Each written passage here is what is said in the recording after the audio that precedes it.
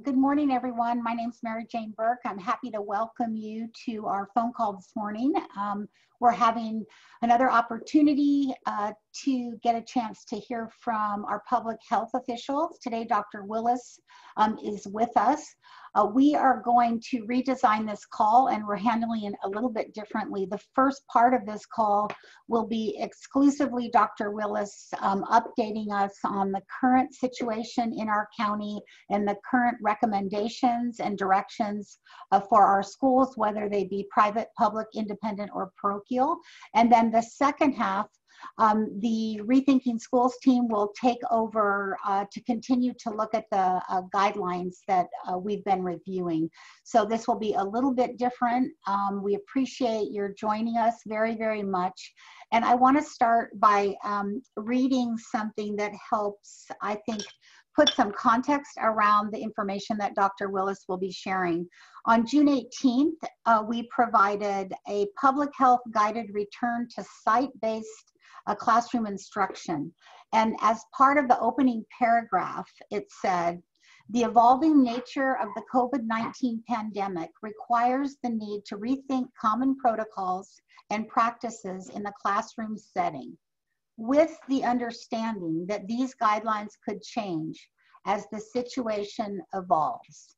And Dr. Willis, I'm going to have you take it from here to help provide our community with information about how, in fact, the situation has indeed evolved. Thank you. Thanks, Mary Jane.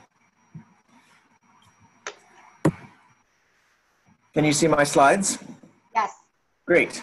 Good morning, everyone. It's good to be here with you. I just want to start by kind of reorienting all of us to the mission of the department that I work in, the Department of Health and Human Services, that our goal is to promote and protect the health, well-being, self-sufficiency, and safety for all in Marin. And I can be, I see that as what I am held accountable for as a health officer. And then also just to remind us that the way we think of health and define health holistically in our approach to any decision, especially concerning COVID-19 and reopening schools, is that health is, as the World Health Organization defines it, a state of complete physical, mental, and social well-being, and not merely the absence of disease or infirmity, which helps us navigate choices around balancing risks. This is from the kickoff of this series of conversations with schools about reopening. I shared this as sort of a framing that I think is especially important now, as Mary Jane alluded to, that some of our shared values as we try and approach these and navigate these challenging decisions is that we're looking to, obviously all of those are important, but I think today, especially making sure that we're oriented towards the evidence around us. And then one of the shared challenges that we acknowledge right off the bat is that we're in an environment of uncertainty and a need to be adaptable. I'm going to share with you some of just the status of the county with regards to our numbers, and call your attention to, we have a new website. We've modified and updated our public-facing data page at coronavirus.marinhhs.org. And these are some screenshots from that I'll just sort of walk through to explain some of what's happening in the wider context of COVID-19 in Marin, and then get into how that affects our recommendations. So as of yesterday, these numbers are updated about 4 o'clock each day. We've tested nearly 40,000 individuals. We have 1,909 total cases thus far. 85 people have been hospitalized overall. Right now, there are 32 people in the hospital with 29 deaths in the county. We also are dealing with, as you know, the largest prison outbreak in the nation here at San Quentin State Prison. Over 2,000 total cases, 1,200 now active cases, with about 8 of those individuals in our hospitals in Marin. This, I think, tells a lot about our experience here in Marin, and this is a pattern that is seen across the state and the region, which is just the total cumulative incidence over time. And what's important about this is that obviously, since it's cumulative, you'll see more cases as more cases come in, but the slope is also increasing. So the rate of increase in cases, it has accelerated, especially since about mid-June. We've seen more rapid increases in cases each day. For this particular conversation, I want to call your attention to the incidence among young people. We organize our data in a variety of ways demographically, and one is by looking at it by age group. This is that same graphic of just incidence over time, broken down by different age groups.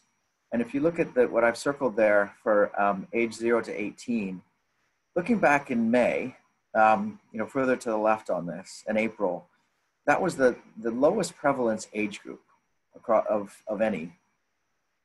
And as we got into June, the incidence among that group started to increase and is now our third highest prevalence group. And then the other age groups that have higher incidence are also among people younger ages, so less than 50. So the vast majority of our cases are people less than 50 years old, which is a shift in the demographic of our experience with this epidemic in Marin County. Reassuringly, as we've seen increased incidence among young people, we also know, and this is something I shared with you before, that the risk of infection is lower for young people. And this is just a review of some data we've already shared if you were on the first call. The susceptibility to infection, this is based on a large meta-analysis of many nations that was published in just 2 weeks or 3 weeks ago. The susceptibility to infection for individuals under age 20 was about half of that for above age 20.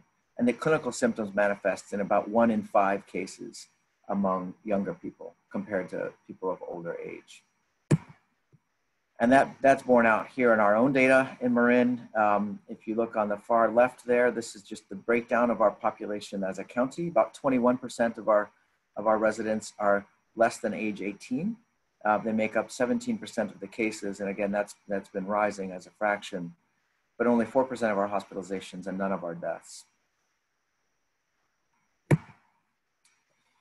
This is another important thing I look at when we're talking about what is our sort of community-wide prevalence and experience of COVID-19 is the total number of tests we're performing. Obviously, that's an important goal for us to be able to test adequately. We had set a goal of about 500 tests per day. We have exceeded that benchmark. But importantly, as we have tested more, our percent positivity has not been driven downward. In fact, it's risen slightly, which is a strong indicator that the increase in cases we're seeing is not simply because we're testing more, but actually is that we're ascertaining cases where they exist. And this right now, the percent positivity over the past week is about 6.5. So it has reassuringly declined a bit in the last week. It had been at 7.5 last week. Finally, just want to paint the picture in terms of what's happening across the state. The governor has mentioned this. And actually at 9:30, I have a call with the state to discuss the state plan for potentially accelerating or more closures in reaction to this reality, which is represented here, which is we're seeing across the state increases in people coming into the hospital for COVID-19 and people coming into the intensive care unit. And these are just graphics that represent from the beginning of April. And you saw there that we'd had that first, what was being termed kind of the first wave with the flattening of the curve. There are definitely more people in hospitals in the state of California now with COVID-19 than ever before, and that number continues to rise. These are the things that we're looking at most closely in Marin. This is a dashboard that's visible. You can see this on our website. And it really, some people have asked, what are we focusing on in terms of these policy decisions around closures and reopenings? And this is, I think, our best effort at capturing those most important indicators that reflect the risk for our hospital surges and the risk and the prevalence of community transmission. We look at total cases cumulatively per 100,000 in the past 14 days. And this is really an important number for us. So this is the single most important thing in terms of what is the burden in our community of COVID-19. and it's normalized to 100,000. So right now, our rate is about 200, actually, I can't see that on this. They're 235 per 100,000 over the past 2 weeks. And that puts us in the moderate category, but we're almost in the severe category in terms of community transmission based on that rate. And then we also look at the percent positivity. As I mentioned, we're between 5 and 8% positivity. Total hospitalizations, we're looking at the percent of hospital beds that are occupied by COVID-19 patients as a marker of surge. And then another indicator of public health readiness. So this is, do our hospitals have enough PPE? Do we have enough testing capacity? Are we able to manage surge capacity? And can we keep up with contact tracing? And then finally, are we on the state monitoring list, which I'll get into shortly, because that's an important determinant in terms of our status with regards to school openings and closures. So this is the state monitoring list. Now the state has, as of maybe 3 weeks, initiated a new process for helping control the spread of COVID-19 across the state by identifying counties where there's increased transmission and imposing shelter-in-place orders onto those counties, which is different than had been historically the approach, which was sort of the variant status where counties were able to go at their own pace. We're now being, the orders that we're operating under in Marin County now are primarily derived from the state and are based on our status as being one of 31 counties on the state monitoring list based on these indicators. And you can see there, one of the indicators is a case rate of above 100 per 100,000 over the past 2 weeks. So I just illustrated that we're at, I think, 235. So we're significantly above that rate. And we are these counties are all on the state monitoring list. And I've highlighted in bold those that are in the Bay Area, including Alameda, Contra Costa, Napa, Santa Clara, Solano, Sonoma. So neighboring counties all trigger to be on the monitoring list based on those indicators. And this is probably 80 to 90% of the total population of the state. So most residents of the state of California are in counties on the monitoring list. These are some of the things that we were needed to close based on being on the monitoring list. Indoor dining, non-essential offices closed on Monday of this week. Hair salons and barbershops had been opened. Indoor malls I think Northgate is our one. And then we were also told we cannot have any further reopenings while we're on the watch list.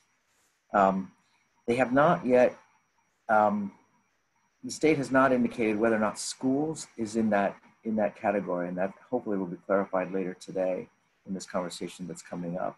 But an important question for us is, will counties on the watch list be able to resume classroom-based education? So, and if the answer, if the state makes a determination on that, that might be an important trigger for us to have another meeting to determine what is the state determined that we can or can't do based on our status on the watch list with schools, and how do we adapt to that?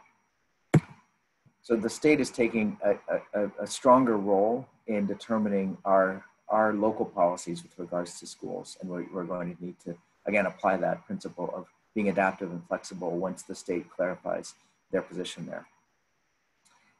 So this is the recommendation. There was a press release last night indicating that we, working with public health, working with the Office of Education, as we have been shoulder to shoulder all along, made a determination that we should delay the return to classroom-based learning through Labor Day at the earliest. And that's based simply on the fact that we are seeing increased transmission in our community. There's no sign of a flattening of the curve of that increase that we're seeing, and that has accelerated since the time where we had offered the recommendation to do all we can to resume classroom-based learning, again, based on the principle that we think and still share the vision that the best place for kids during school is in school, for all of the reasons we've described, but the risk has shifted. So why now?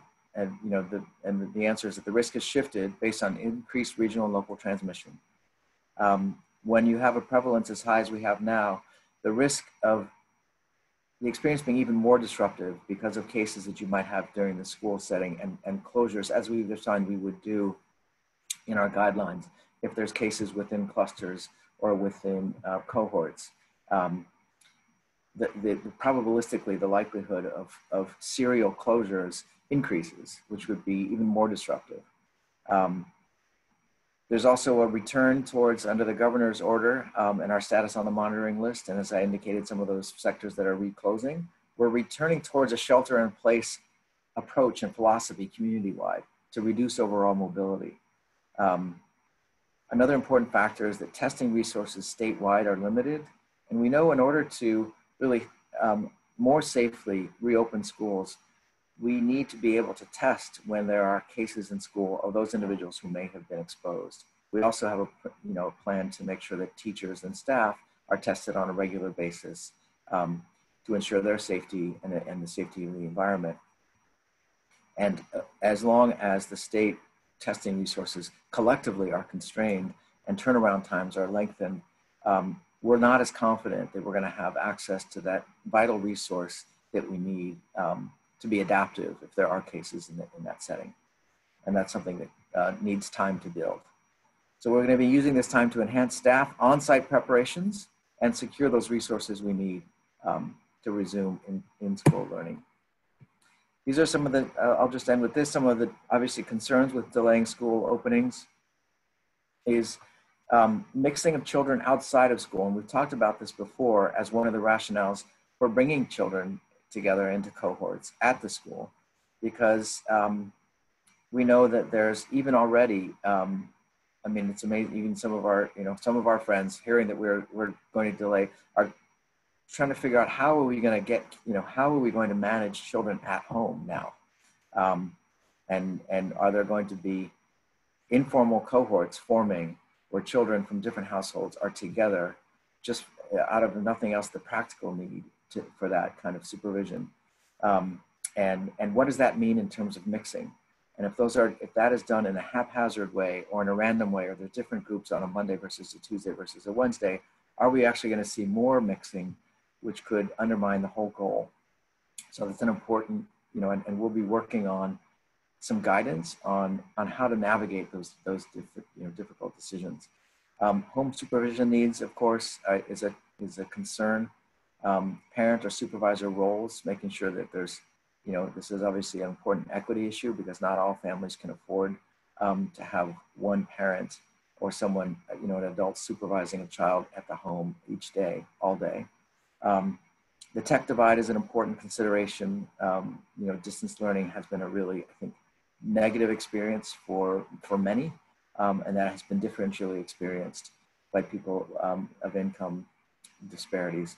Obviously, mental health, social health, we've had conversations, really helpful and informative conversations with students, and we've really heard and highlighted the effect it's having on them mentally and socially to be not able to interact with their peers in person. And that's something that we're going to need to, if we don't reopen, really find ways to support people in that context where they're at home. And then obviously the concern about lost learning. If we believe that the classroom-based educational experience itself is superior to a distance experience, what does that mean in terms of the learning itself?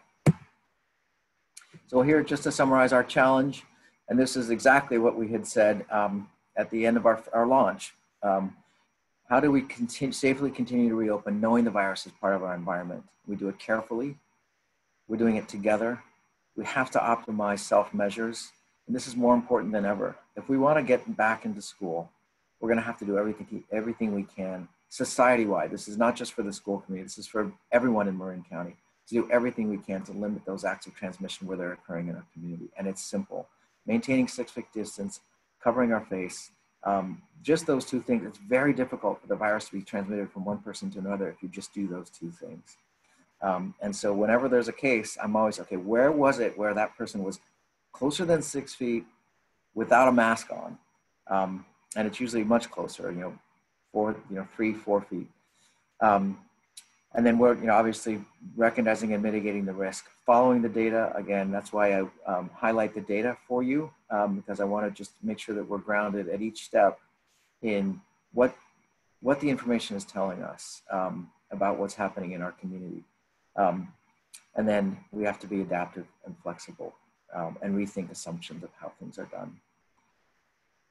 So that's where we are today. I know it's a challenge to be invited to plan for one contingency and then have that change. And I think the most important thing for us is also just to recognize that health ultimately is what's at stake here, thinking holistically about health in terms of physical, social, and mental well-being. And that this is the call that I think is the right call for now based on what we're seeing in terms of increased virus transmission in our community. Thank you. Great, thank you, Dr. Willis. Could you describe what would need to be in place for you to allow in-person school to begin right after Labor Day? Yeah, I mean, there's two factors there. There's, you know, what we would decide based on our own incidents, and then there's what the state would allow in terms of the law. And so I want to make a distinction there because we may be really functioning within a legal framework here in terms of what the state orders require us based on our status on the monitoring list. I imagine we're going to stay on that watch list, you know, because our prevalence is above twice the minimum that would be required, and it's going to be a while before we get to that stage. So if there's a linking of reopening to watch list status, that in itself is probably going to require that we would remain closed for longer, and we'll know more about that maybe even later today after the governor's announcement is scheduled for noon. Mm-hmm. From my perspective, that those indicators on the monitoring list I think are really important indicators as well. We'll be looking at our community incidents. You know, we take a holistic view of this. So I want to, you know, if we understand where the virus is flowing in the community, we have strategies to address it. Our hospitals have plenty of surge capacity. We have testing capacity. We have contact tracing capacity. We can independently, if we have that freedom at the local level, begin to resume classroom-based learning, and we would again be following the data. One potential contingency would be in the fashion that we had done during the initial shelter in place, where the cohorts were smaller. But I think, you know, I should have mentioned it before, but I think this is a sign that distance learning, we had always been saying that there's no contingency where distance learning is not important, just because we knew that school closures might happen and that there are some children who won't be coming into the classroom based on medical conditions or other conditions, and that we needed to be able to offer distance learning and plan for that. That piece is obviously now accelerated because that's going to be the primary option, at least for the short term. Mm-hmm. Do you think that at some point when we go, we look again at in-person learning, that we would relook our guidelines that were issued on June 18th and potentially go back to only allowing students to come to school in the small cohorts of 12?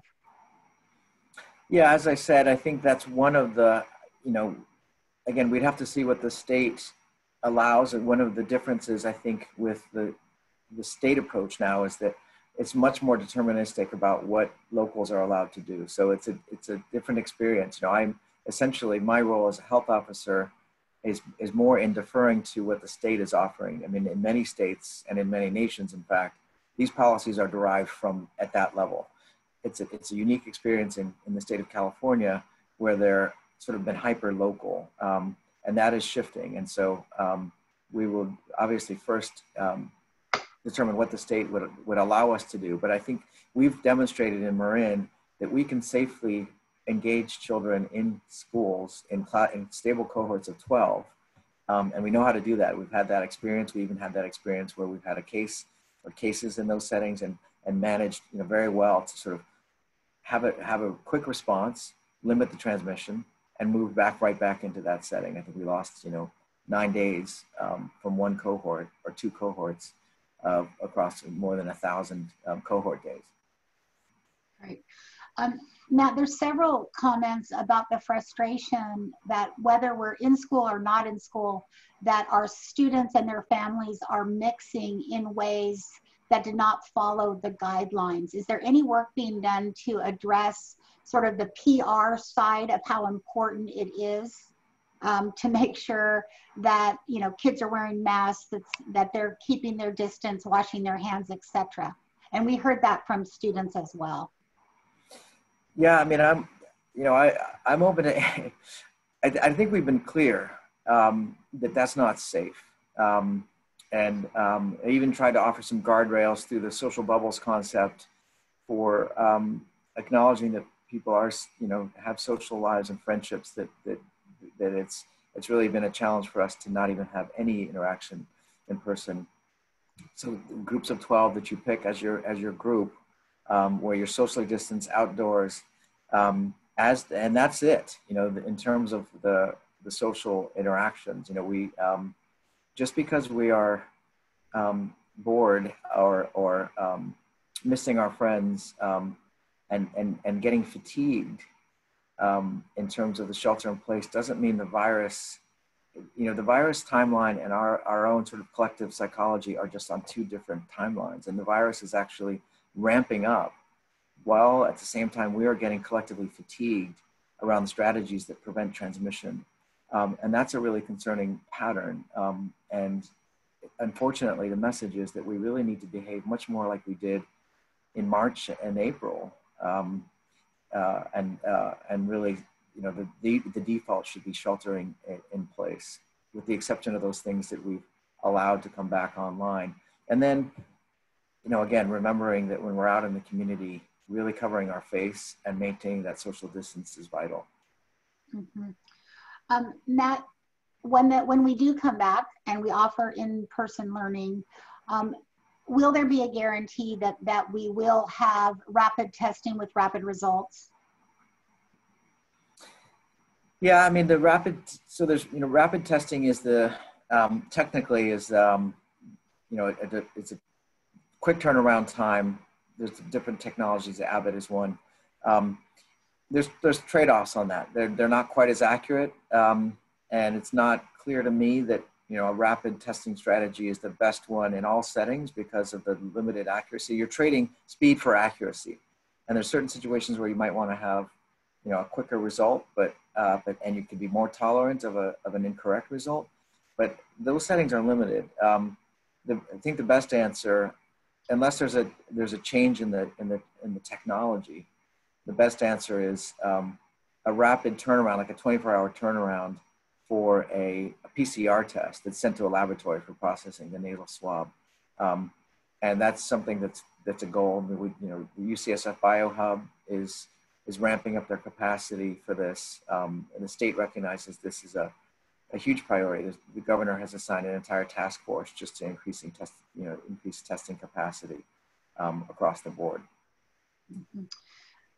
This is a question about special ed. Does this apply to special ed classes? These classes typically have under 12 kids, have been operating successfully for several weeks. Most of the kids cannot access education via Zoom. Distance learning doesn't work. Can you confirm that this will continue for special ed kids, the small cohorts?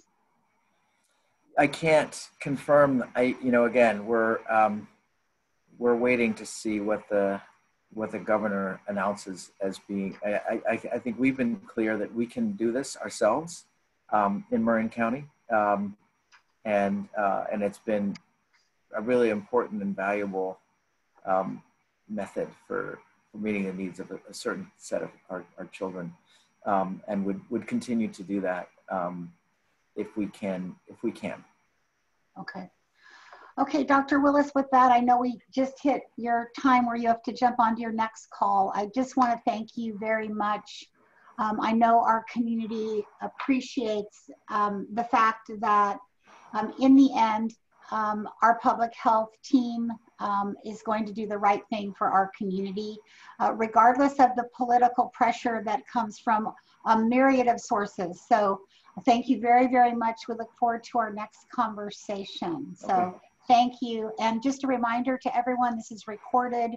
Within a couple of hours, it will be available for you to share far and wide with other members of our community. And at this point, I'm going to go ahead and pass this conversation to, I think, Mike Grant and Ken Lippy. I'm not sure which person will take the lead on this. All right. Thank you, Mary Jane. We're going to kind of do a little tag team here. So what we're going to move forward with is a discussion of the guidelines number 16 through 30. And what we realize is, go ahead and move forward. Yeah, these guidelines, as we review them, these are less a public health question in terms of implementation than a logistics question at each school site. So as part of a school site risk assessment, a school site specific protection plan, the best case scenario is that there's a team at each school, multidisciplinary team with teachers and classified staff and labor representatives and administrators and parents and even students to walk through and look at how these guidelines most effectively overlay on each particular campus. It might look a little bit different. We're hoping, well, what we know is that best practices will emerge and be shared among schools and districts. And so schedules for arrivals, recess, and lunch will be strategically coordinated to prevent the mixing of classroom cohorts. This has to do with bell schedules. And if 800 middle school students are arriving at the same time, it's very difficult to control physical distancing and when students are out for recess. So this is just a logistical kind of class and bell schedule challenge that needs to be addressed at each site. Guideline number 17, and Ken and Melina, if there's questions that are coming up specific to these guidelines, feel free to interrupt and we can address them. Congregate movement through hallways will be minimized as much as possible. This is very much related to guideline 16. There's been some school site walkthroughs that staff have discussed kind of having one-way arrows in the hallways and corridors, much like you'd see in some of the grocery stores. And but more importantly about the congregate movement is when students are doing recess and lunch and outdoor activities. Go ahead to the next slide, Melina. Large gatherings, school assemblies are prohibited. This is pretty much self-explanatory. The guideline is really the cohort size, so there won't be large gatherings until this changes. Go ahead, Melina. Okay, so the use of outdoor space for instructional purposes is maximized, shared, and coordinated to ensure students remain in their cohort.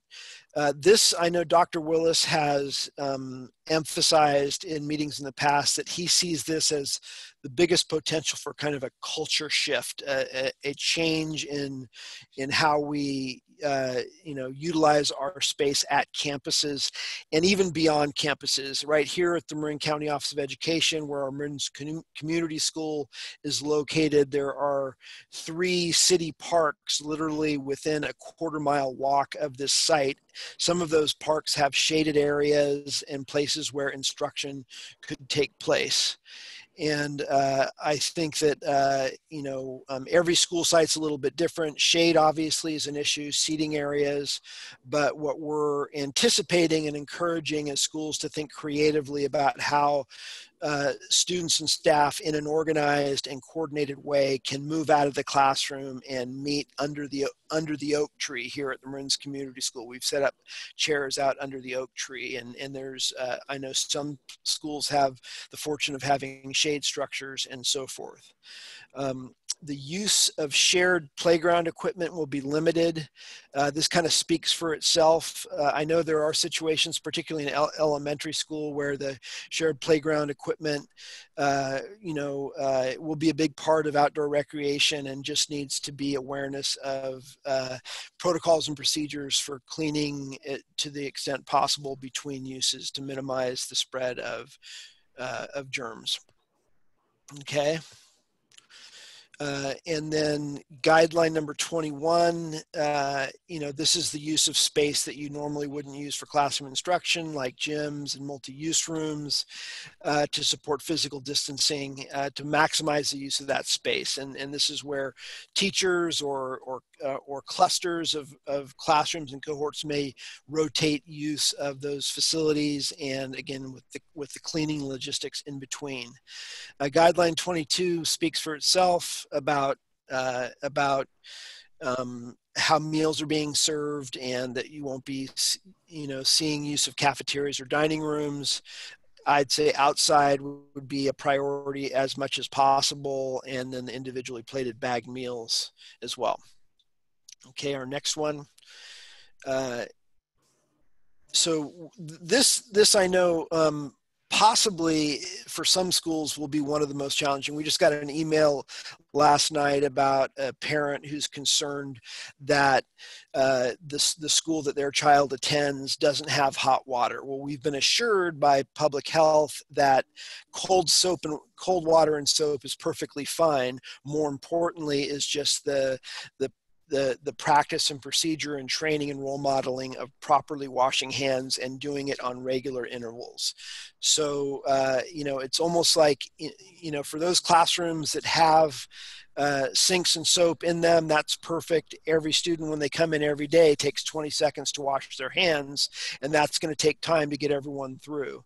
And then there are other schools and sites where students are going to have to use the restrooms or other facilities to wash their hands, but it's logistics and scheduling about making that a part of every day and a significant priority for everyone's health and safety. Okay. So there's a question, Itoko, what is a regular interval?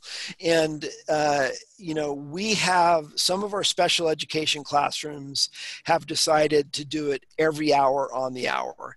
There are small enough cohorts where they can do that. And then there are other situations where, it's right when you arrive, it's before recess, it's after recess, it's before lunch, it's after lunch, it's before restroom use, it's after restroom use, and it's the end of the day before you go home. So, I think that every site, every grade level, and depending on the hand washing, the proximity to hand washing stations, I think that each school and maybe even each teacher can develop their own routine, but we all embrace and recognize that this will be a significant priority to support the health and safety in addition to all the other ones. But hand washing is one that I know public health has emphasized as something that we need to really focus on. Training for staff and students will include proper use of face coverings, which will include instruction to minimize touching of face coverings. So we had a call, was it yesterday or the day before, with a group of high school and middle school students, and they came forward and said, the question was, hey, high school students, would you really wear face coverings? Will your colleagues really wear face coverings? And the answer was, look, if that's what we have to do, if we have to wear face coverings and we have to wear them right and hold each other accountable in order to be at school together, we'll do it. And most of us will hold each other accountable, remind each other. And, this is not okay. The nose is not okay. And, fiddling with them. So there are, videos and trainings on how to do it.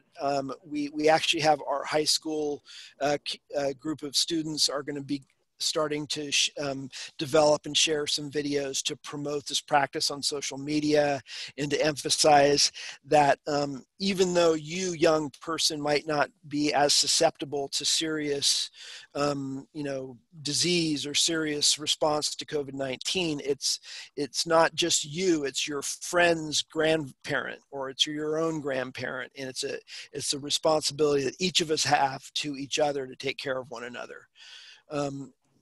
Okay, so go ahead and do the next one. Next slide. Sharing of supplies, manipulatives, and toys. I know that we have gotten a lot of inquiry about this, particularly for the young, preschool and younger TK students. And it's such a basic part of the preschool experience. Our teachers, teach students to share. That's part of the instruction, but now we're saying, no, it's only for you. So what the best advice that we've gotten from our own special education classroom teachers is that there are certain things that are shared.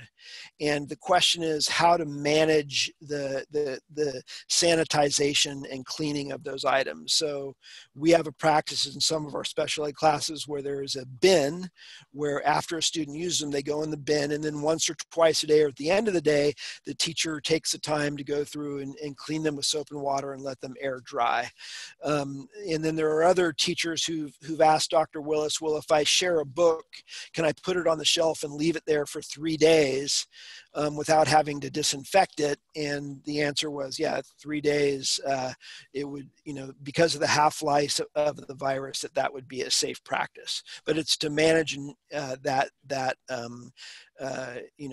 act of sharing supplies and manipulatives. So the next one is electronic devices, clothing, books, other games, learning. I think that is kind of in the same area as guideline number 26. So I'm going to move. So this is one I know that all of us have seen, from pictures around the country and in China and South Korea and other places that students have returned to school, where there's these plexiglass barriers to help. It's just one other measure that can be taken to help spread the transmission of COVID-19. And we know that the demand is high for these and the expense is high at this point for plexiglass. There are some new products that are coming out that are much lighter and more portable that we're going to be testing out. We've ordered some material that is more like corrugated plastic, but serves as a screen between desks or even in restrooms. And so again, it's as much as you can. It's one other measure we can take to help slow the spread, control the spread of the virus. Okay. Number 29 is, this is a fairly significant change in practice. And I know even in this building here at the Marin County Office of Education, we are now closed to the public. This is a place where our staff work. The doors are locked. There's a check-in procedure. When vendors come onto the site to work on the HVAC system, there's a very specific protocol that they go through. We have a record of their presence and where they are and how long they're here, and an agreement that they'll follow all of our health and safety guidelines in terms of physical distancing and face coverings and so forth. So I know that parent volunteers have traditionally in many school settings played a significant support, and in this case we are really limiting and really not permitting non-essential visitors. So this will be a change in practice. Every school site will have to work with their community to understand the importance of this new guideline and how it's going to be implemented. Okay, so our last one is the school site specific protection plan, and I know many schools and districts are working hard on these right now and beginning to articulate how implementation will happen at their sites.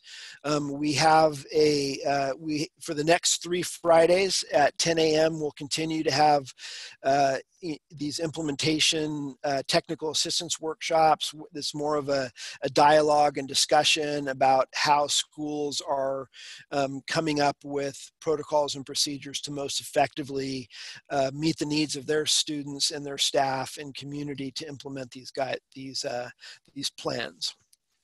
So I think that I will leave it at that. It's 9:45 right now. Ken or Melina, are there any questions from the chat box at this point that I can help address? Mike, one of the questions that's come in is related to what we heard from Dr. Willis in small cohorts for schools that had planned to bring students in. Does this change that plan? And what we've learned so far, and keep in mind that this is going to be ever evolving today as we hear more about the governor's announcements, but the latest release from Dr. Willis, his latest recommendations that he referred to that came out last evening, allows for cohorts, small cohorts, to come in prior to the start day of September 8th, but limited to practices of orientation, of meeting teachers, of reviewing health policies. In other words, to use that period of time to make everyone as comfortable as possible with returning to school, but that regular class, academic class, and daily attendance recommended not to begin prior to that September 8th date, pending further direction. Now, that all may change today as we hear what the governor announces for counties on the watch list. As Dr. Willis mentioned, that even may restrict further the ability to bring cohorts in at all. So we're going to be watching that closely. The other questions, Mike, were related a lot to the information that Dr. Willis provided related to his new rulings and recommendations. And then there are questions, Mike, that maybe you want to talk about the challenges of masks with the younger kids, maybe what were some of the information related to our pop-up childcare and summer cohorts. Maybe you could share what we're learning about masks related to that. Yeah, so the main feedback that we've gotten from our team is that kids have been, remarkably willing and tolerant and able to, basically meet the challenge. And what we're thinking is that, the earlier that families and parents can work with their kids to get started on this and make it fun. And, even in the early days of the pop-up childcare, there was a period of time early on where the state said masks, face coverings are required. And, even at the very young ages above 2 years old, and the staff at the pop-up childcare said the kids are in, and especially if you make fun masks that have, children designs or costume kind of looks to them, that the kids will do it. We know that behaviorally and medically, for some students, it's not, you can't do it. But I think that it's just going to be a recognition that it's going to take time to help role model and train students and staff to wear them. And one of the high school students said yesterday, who works in a retail, or maybe I think it's a grocery store setting, that the first week or two was very challenging, but then you just get used to it. And I think around this office as well, it's just a new experience. And once it becomes the norm, that it is much more, it's going to take some time. But the whole point is that it'll be a significant part of supporting the health and safety of our students and staff to teach, role model, and this practice. Here's one. Please speak to the preparations for robust distance learning. There's actually quite a few questions on distance learning. Can you please be transparent and indicate if the past 4 weeks were essentially lost time in this regard? Well, we certainly hope not. We don't consider any of the time that we spent over the last 4 weeks as a lost time, because we have put in place guidelines and recommendations that eventually will be used to get kids back in classrooms. So first and foremost, we think the last month has been essentially important. The relationship between what we're doing and distance learning, we are, of course, in support in any way we can related to districts in their distance learning plans and programs. We have a team here at our MCOE Ed Services Office that has done professional development in this area for districts. But primarily, the districts are planning their distance learning based on their plans for opening their schools. And so all of them have indicated for the most part that they will be offering distance learning programs. If you need specific information related to what they're doing, then I suggest you contact your local district to get that. We are. Hey Ken, so yes. the only thing that I would just want to add to that is that, you know, in terms of, you know, the work that has been done really since the shelter in place started in the middle of March about we knew what it would, we knew how to close schools in the age of COVID-19. That happened almost overnight. But from that day, we've been working with public health is, okay, we know how to close schools. Now, how do you reopen them to site-based classroom instruction? And so all of the work has been towards, okay, how will it look to operate a school with COVID-19 still in our environment? What are the things that we can do to ensure that we are doing everything possible to maximize the health and safety of our staff and students? And so that work, whether a school opens to site-based instruction on September 8th or any date into the future, this work is critical. And so, you know, I want to just, you know, emphasize how we all know that there will be a day that students will be back in school. And the real question is, how will it look to staff and students and families so that we are confident and know that we're operating in a way that we are taking every possible measure to make it safe. And so that is really the task at hand, and it will continue to be. And you know, we're moving strong in that direction.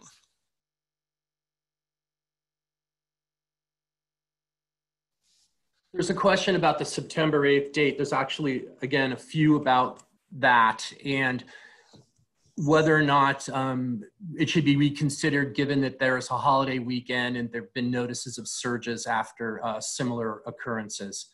And you know, I guess the way we would answer that is, as Dr. Willis said today, that date is his best information as of today. And that, of course, the monitoring will continue. The monitoring that he has been doing that led him to make that announcement yesterday is an example of how he's using the current science and data related to Marin and our region to guide the decisions. So we know this, he will not recommend the fully opening of schools until he knows it's safe to do so, until that there's adequate testing available and procedures in place.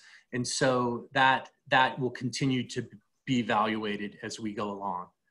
So I think that takes us to the end of our time. Reminder that we can continue this discussion tomorrow at 10 o'clock through the technical assistance workshop that will be offered here. And we thank you for joining us today and look forward to talking to you again in the near future.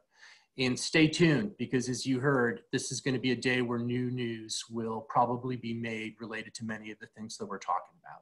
So thank you again. Bye-bye. Thanks, everyone.